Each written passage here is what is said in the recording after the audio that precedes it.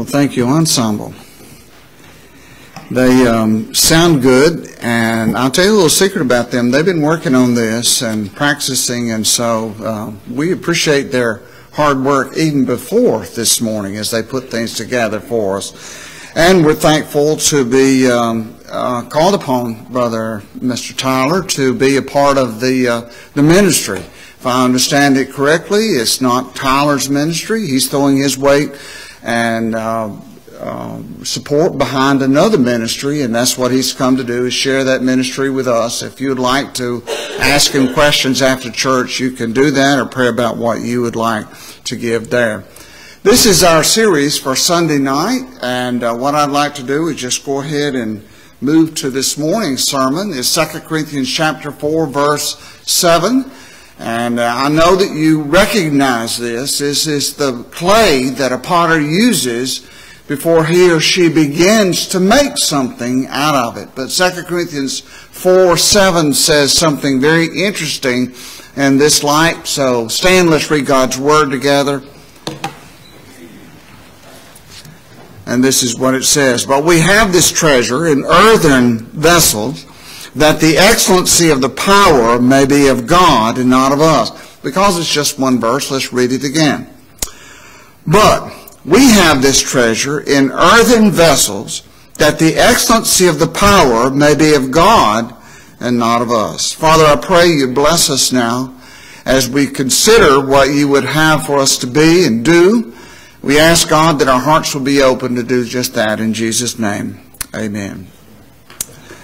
I'll tell this story, not because I've not told it before, but because it's an impactful one in my life. If you've heard it, you can just press the pause button in your mind. You don't have to listen. When I was in high school, we had a new bully come to our high school. It's been several years ago, but most communities and most schools have a bully already, and so we had a bully already. And we had an imported bully, so to speak, and they got into a fight the very first day. They were in the men's dressing room at school. And like I said, it was when I was in high school, so it's been quite some time. But the new bully said to the other one, I'm standing there, and the new bully says to the other one, just hit me, just hit me, just hit me. He said it just like that, you know, with a lot of vim and vigor. So the in-resident bully hauled off like this and gave him a roundhouse. I still can see it in my mind in slow motion. You know how TV does things in slow motion. Well, this was in slow motion. He did a roundhouse, hit him right in the chin, right here. Blood in one tooth. He lost one tooth in this. I still can see the blood going like this and the tooth going out like that. That's the first thing I remember about this bully. And that's the first thing. Here's the second thing I remember about this guy. We used to have pep rallies. You remember pep rallies? I think they probably still have pep rallies at school. I hadn't been to high school in so long, but we were all in there, and a lot of raucous hollering and, you know, stomping on the stadium and all things like that. And I'm sitting there in all the midst of all that crowd and all that noise, and I felt something. And I turned around and looked, and that bully was sitting right behind me. And then I put my hand up on my hair like this, and it was wet. And I pulled it down, and I looked back at that bully, and he was just smiling. That guy had spit in my hair. So because I was not the muscular man that I am now, I turned around and sat down and just prayed that he wouldn't spit in my hair again. Because I had seen that him hit that other guy, and the blood and the tooth went everywhere. So that's the second thing I remember about this guy. Third thing was Woodward Avenue Baptist Church. We had pep rallies, not pep rallies, but the fifth quarter after the football games, right down here on Woodward Avenue. And the kids would come after the football games, and they would get something to eat. We usually had some music. It was a lot of fun. And our youth minister at that time told us to go out there and get the people in. She looked at me and she said, go out there and tell the people to come in because we're about to have our devotion, which amounted to a little bit of a sermon time. And so I start out across there, being, once again, young and dumb. I started out across the parking lot, and at that time, I'm not sure what the lighting is down there in the parking lot now, but at that time they didn't have good street lights, and so I go from car to car, and they were all sitting on the hoods of the car. You remember when we used to do that? Sit on the hoods of the car? I would venture to say that kids probably sit on the hoods of cars still these days, but I'm working my way down. We're about to have a devotion in the sanctuary. Come on in. And the light, further I got away from the building, the dimmer the light got. You get the picture? And I walked up to this car, and I got about as close as that speaker to the car, and I realized that the person I was approaching was the guy who spit in my hair. I didn't want to share the gospel with that guy. I didn't want to be anywhere close to that guy. I was scared to death of that guy.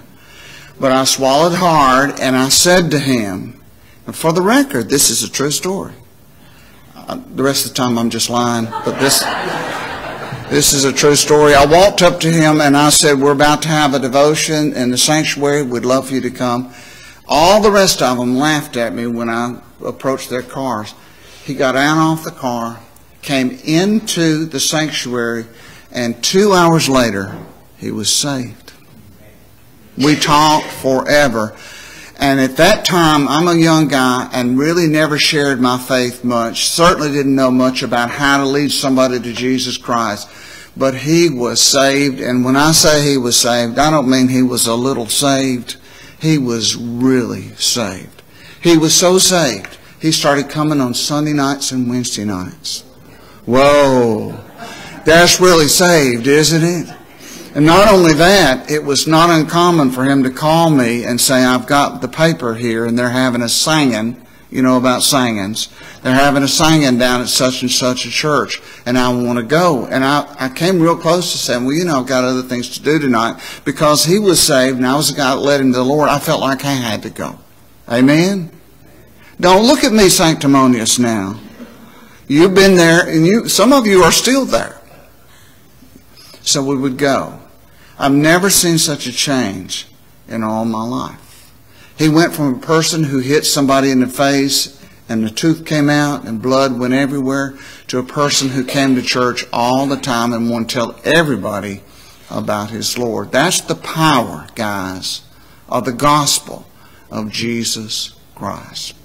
It was awesome, and it changed me. I hope you can tell that it changed me. We have a treasure. The Bible teaches us. You treasure a lot of things. I know you treasure your car. If you lost your cell phone this morning, you would spend an hour or so trying to find your cell phone at church or somewhere else. If you lost your keys, it's very common at church for somebody to come back in and say, I can't find my keys, can't get in the car. A lot of times people lock their keys in the car. We have this kind of thing all the time. If you lost your wallet, you ever lost your wallet? We used to lose checkbooks, but we don't lose checkbooks that much anymore because we got our cards in our pockets and do all those kinds of things. But we treasure a lot of things, and what's important to us really comes out. Well, the gospel is a real treasure. It is not valued as it ought to be, but it's a real treasure because of what I just got through telling you a moment ago. And we have this treasure, verse 7 says. Not we're going to have it later on, or we used to have it way back yonder. Can you remember when people got saved like this, way back yonder? Well, I'm telling you, they still can get saved like that because the gospel is still there. We have to own the fact that we need to be saved. We have to open up our hearts, but it's not later. It is now. We have this treasure, and it says we have it, not somebody else, not the preacher, not an evangelist. We have this treasure. It sounds to me like, from verse 7, it is in our hands. And I think if you go through the New Testament, that's exactly the truth. The church has been entrusted with the gospel of Jesus Christ. The kind of gospel that can change people, like the guy that I was telling you about just a moment ago, it's been entrusted to the church. Now in verse 6, it tells us what this is. So I want us to back up one verse. We just read verse 7.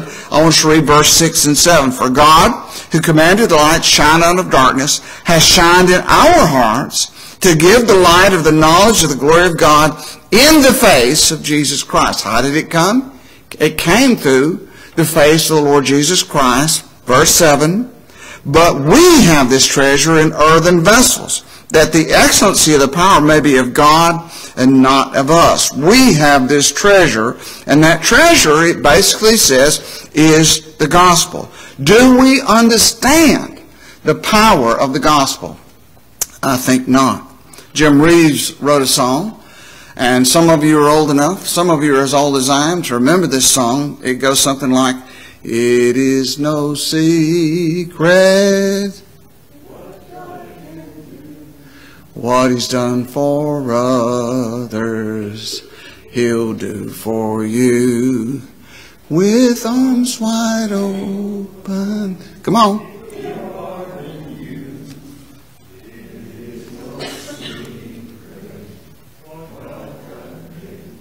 Not exactly ensemble quality, but pretty close. Pretty close. That's a great song. It's not in our hymn book, or I would have called David and asked him to sing that song this morning. One of the greatest faults of today's church is to get off message. We get off what is the message of the Lord Jesus Christ. In Romans chapter 1, verse 16, it says, I'm not ashamed of the gospel of Jesus Christ, for the gospel is the power of God unto salvation to the Jews first and also to the Gentiles. It is the gospel that we carry. It is not us. It is not me. It is not the church. It is the gospel itself. People can change, just like the guy I was telling you about just a moment ago. We pray often about our nation. How can it change? It can change if people receive Jesus Christ in their heart of hearts, and their hearts change, their attitudes change, and their hands change, their lives change. Whole lives can be changed. When we receive Jesus as our Savior, we begin to spend some time with Him.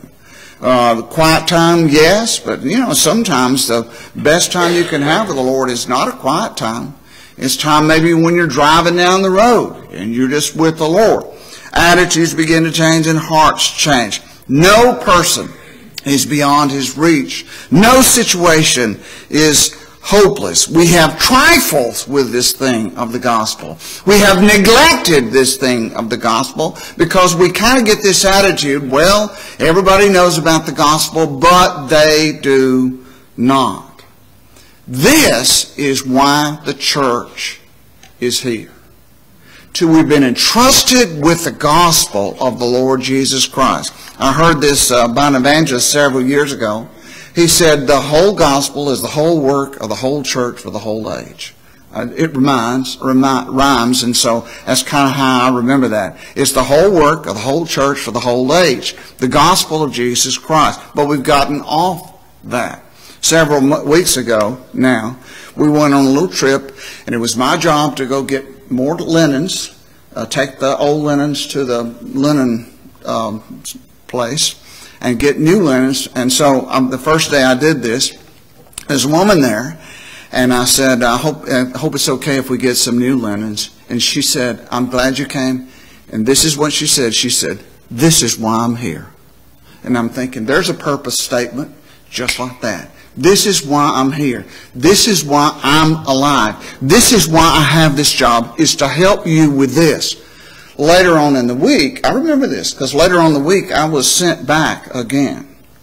I walked through the door, I said something similar, and she said exactly the same thing. She said, let me help you. This is why I'm here. I'm telling you this morning, First Southern Baptist Church, this is why we're here. It's the gospel of the Lord Jesus Christ. It is bigger than us. It is bigger than our age. It is bigger than anything that we could come up with all our creativity, and with all the strength that we have, all the ability that we have. It is not about us, it's about the gospel. And when we die, and we will, are we going to leave the gospel behind? Will people know about Jesus? Now, verse 7 says, we're just clay. It is brutally realistic that we're just clay. In the Old Testament, the Bible teaches us that God made mankind first out of mud. Amen for being mud? I want everybody in here say, I'm mud. Yeah, that's what I thought too. You're mud, I'm mud, but then God does something special with that mud. He breathes life into mud, and He makes a human being, and the rest is history there. Our bodies in the Bible are sometimes compared to mud, and He breathed life into us. The value is not in our bodies. The value of human beings is not even in their minds, as important as minds are. Our value is bigger than that. We're persons made by God. But even at our best, guys, we are still mud. Say it again. Yeah, not with very much enthusiasm. James chapter 4 says, what is your life? It is a vapor. It appears for a little while, and then it's gone. That is the way our lives are. But we are bigger than that. We are weak. We are fallible. We are prone to wander away from God. We are prone to sin. We're not leaning towards holiness. We're leaning away from holiness. Jeremiah said that human beings have deceitful hearts. What is deceitful? This means you can't even trust your own heart. We need the Lord because that's who we are. We're prone to bad. On our very core, we're prone to bad, so we need God to help us. And we wonder, though, that God would entrust His church with such a precious treasure as He has. But He has. Why? Well, for His glory. Why jars of clay? Well, the Bible teaches us in verse 7. I want you to read it with me one more time. I think this is the fourth time. Verse 7 says this, we have this treasure in earthen vessels. Listen, here's a purpose statement. That the excellency of the power may be of God and not of us. He did it on purpose this way, which is normally the way God works. He does things on purpose. He doesn't do things accidentally, does He? He did it on purpose so the excellency would not be of us. He uses humble, weak, meek people to do big things. Moses in the Old Testament is reported to be the meekest man on earth. The meekest man. And look what God did with Moses. You fast forward to the New Testament, and Jesus said, come unto me, all you that labor and heavy laden, and I will give you rest. Learn of me, for I am meek and lowly. Not meek and big and very important, therefore you can learn a lot of things. Even Jesus Christ said that He was meek and lowly. You see, humble people can be taught something. And people who are proud, who know everything, well, we say it in Alabama, you can't teach them anything. Conversely, proud, self-willed, self-involved people never really see God because they don't want to see God. They've got it all together. But if you do it God's way, as verse 7 says, He gets the glory and not us. It is His wisdom. It was God's wisdom to allow Satan to put Paul in prison. He was 13 years in prison. And what did He do? God, through Paul, wrote letters to the churches. Why did He write letters? Because He couldn't go there personally. That's why He wrote letters. And you have them in your Bible now. You think that stood the test of time? The letters over the years, thousands of years later, that's God's way. It's God's way to allow Joseph's brothers to throw him in a dungeon so he could go to Egypt and save the Israelites. Later on, when salvation time came, they went to Egypt and they camped out there for a while. They went in voluntarily, and then they had to be delivered to get out. But that's what God did. God allowed Satan to crucify Jesus. But guess what happened? He didn't stay in the grave. God, through Jesus, changed that circumstance, so it wasn't just Jesus being put to death like a criminal was put to death, but He rose from the dead, and in the process He saves us. He chose Peter, God did, who denied Him. And look what God did through Peter, arguably the leader of the disciples of Jesus' time. God chose Thomas, who doubted Him, to show us His glory. And so this is a pattern with God.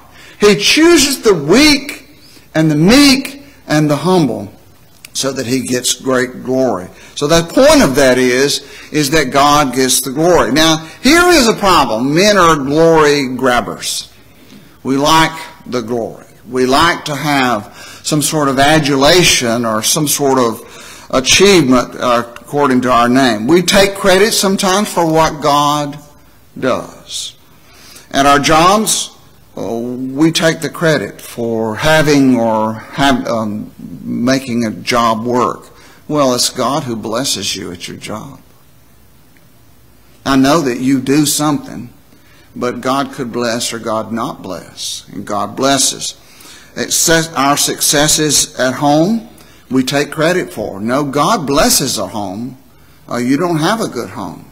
It's a blessing of God. Churches are the same way. In churches, you have some Sunday school classes that really do well. They grow a lot, and some classes who don't. But God is the one who adds to the church. You have this church that grows a lot, and this church that doesn't. Maybe some sort of transition or something. It is God who gives the increase. It's not the preacher and how good he can preach. It's not the friendliness of the church. It is God who gives the increase. And we, being the glory grabbers that we are, like to take credit. We like to go to listen to somebody who's, his church is really doing good and say, oh, what a wonderful person he is. God gives the increase, not any person, no matter how good they are. And in the end, all along, we understand it's always been about God, not us. Because you see, we are just jars of clay on the one hand. But on the other hand, by His glorious grace, He has placed within us this treasure whereby people, like that young man in high school that I ran into, could receive Jesus Christ as Lord and Savior, can begin to follow Him, and their whole life be changed. God deserves the glory. In the end, it's all about Him anyway, isn't it? Father, forgive us for sometimes trying to steal your glory. Father, forgive us for allowing ourselves to feel so smug and good about me and not remember that it's you, always you, that makes all the difference in the world. Father, we are thankful that you have entrusted to us as your church the gospel of Jesus Christ. Help us to never neglect our opportunity to share the good news that Jesus can and does love everyone, and that Jesus can save anyone, and that God, He can make something beautiful out of mud. We pray, God, that you would do great things to us and through us, but not for our glory. Always.